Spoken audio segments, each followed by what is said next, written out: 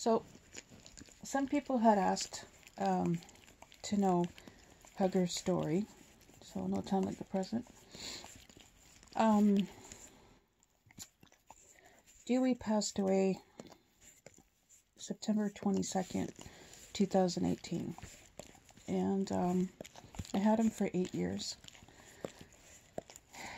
He was my shadow, as a friend called him. He was very much... he was my life, basically. And he allowed me to regain some freedom, some independence by accompanying me grocery shopping, going to church, helped me get back in shape somewhat. Round is a shape, you know what I say. And he got sick and he had to be put down within 3 days. And I was blown away.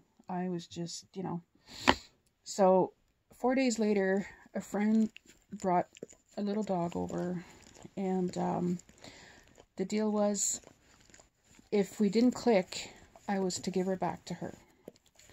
We didn't click. It was like having two... We were at loggerheads all the time, and she was way too hyper, way too... she came from a house filled with other dogs and cats, and she comes here, and she's an only child, and my house is super quiet. Even my father said, like, you don't even hear clocks ticking. I don't have any clocks, but you know what I mean? Like, you don't... And I've been told before that my house is very peaceful. It may be messy, but it's peaceful. There's no noise, there's no crap, anyway. So she went back around the middle of December. So from the middle of December to the beginning of April, I was without a dog. And it was difficult. It was very difficult. So in middle of March, I started looking online. I had been before, but not seriously. Just looking to see what was available at the local shelter. And because I had promised Dewey that I would save another life, I would adopt from a shelter or a rescue, because Dewey was from a shelter. Maybe next time I'll tell you guys Dewey's story. So around the middle of March, I found this dog on the Niagara Dog Rescue site. He had the biggest freaking tongue I had ever seen, and he looked big, and he was just all legs and tongue. Like, he was just, it was hilarious, and my heart was like him, and his ears were pointed to the back. Like, he didn't even look at like Dew on that picture. So I contacted Niagara Dog Rescue, and I put the process of adopting into motion. And Phil, that poor woman, I was so anxious and nervous and concerned that it wouldn't happen, and I didn't want to put my heart into something and be heartbroken again. But it did happen. So on April the 6th, my friend Angelina and I drove down to Niagara Falls, Canada, and it was a 20-hour round trip. We were supposed to actually sleep on the way back, but we decided to come back because we just did. So I don't have a passport, but she does. So she crossed the border while I waited with some friends at the mall in Niagara Falls. And for 3 very, very, very long, anxious hours, we were out of contact because of roaming charges. Like, we wanted to be careful of the roaming charges.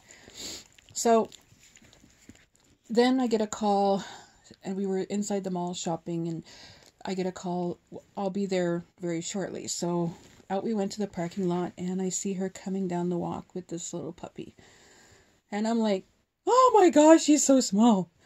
And I realized he looked like a baby Dew. And, Hugger, stop it. So I had planned on calling Hugger Lovebug. It was a name that was stuck to me. And Angelina is a very, very wise woman, very kind, very wise, and I just love her. She's amazing. She said, "Let him tell you what his name is." And I said, "Okay." So I sat down on the ground and he came and he literally hugged into me, trying to melt into my arms, and I knew right then his name was Hugger. So we got him in the car, no problem, and in the crate in the car, and we started on our way back. We stopped at the PetSmart in Toronto, Mississauga or Toronto, whichever, and he got his first toy and a whole bunch of treats, and like I'm really bad for that because I will go hog wild. When I have a puppy, I just, you can't spoil them enough. So I think it was a 10-hour drive back where I live. She did most of it, but at one point we switched. I started driving when we got closer to home. Like I can't drive on the 401. I'll have a panic attack. Even though I learned how to drive in Ottawa, it's like the 401 is 5 times worse than the Queensway. So we get home and we come into the house and I let him loose. And first thing he does is he climbs on the bed and lays down there. So we installed this crate that he never used. I think he used it. We used it once. So we installed the crate, and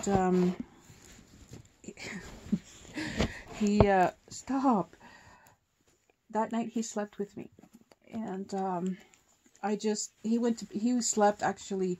I found him sleeping on his back like a little baby. I mean, he was just so tired because what Niagara Dog Rescue, they are partnered with Puppy Mutts Rescue in the United States, and I believe Puppy Mutts Rescue is in Georgia.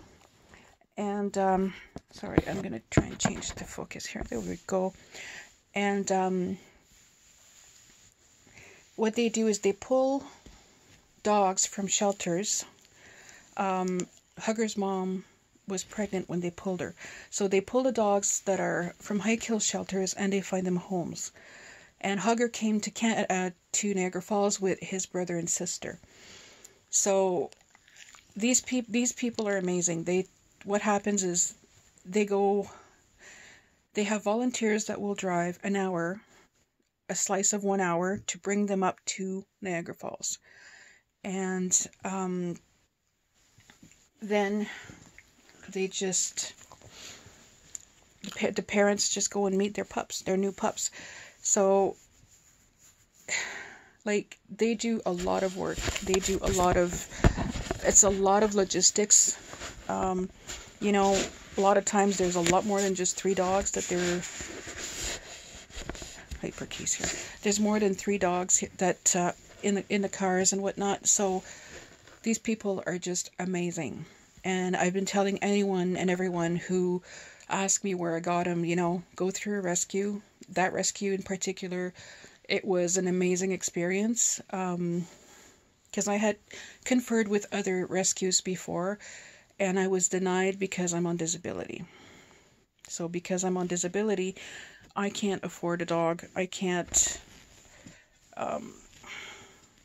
Anyway, it's negative stuff, and it's like, whatever, it's whatever. So the next day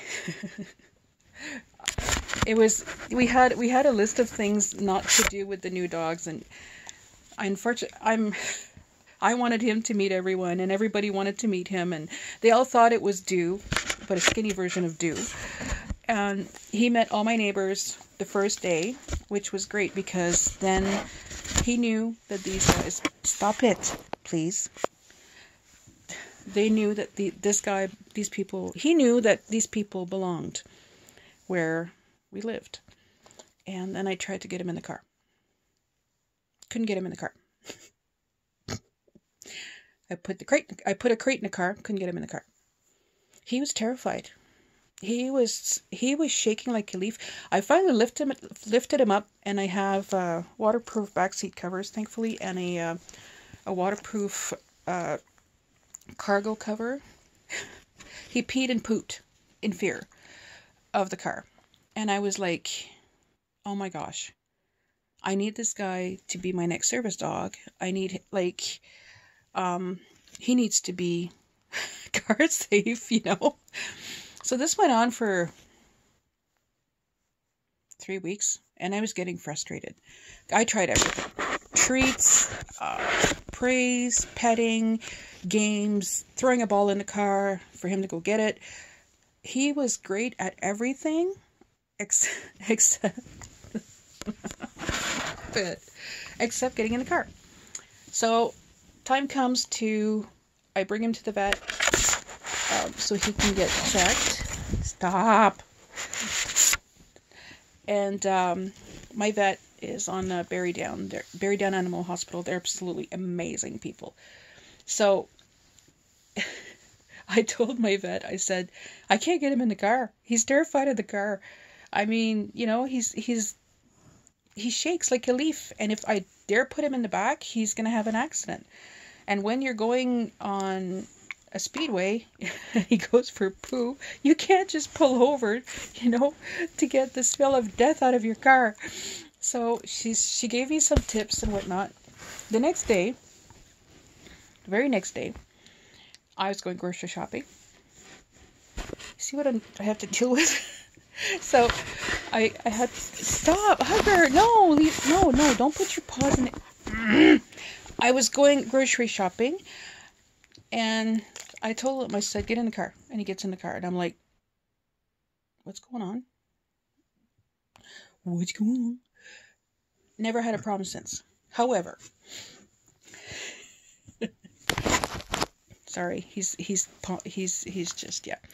He does not ride in the back. He rides shotgun in the front with me, and he's got one of those leash clips that it clips into this the buckle, seatbelt buckle, and I make those, and it goes on his collar so that he cannot jump out or go through the windshield if there's an accident. So I've tried putting him in the back, and it just doesn't work. He's terrified. So I'm like, you know what? I'm going to do what works for him. So when I give a ride to friends, they have to sit in the back. And I'm not trying to be rude, but if he's in the car, they got to sit in the back. So now he has a full, clean bill of health. He was 1 year old on September,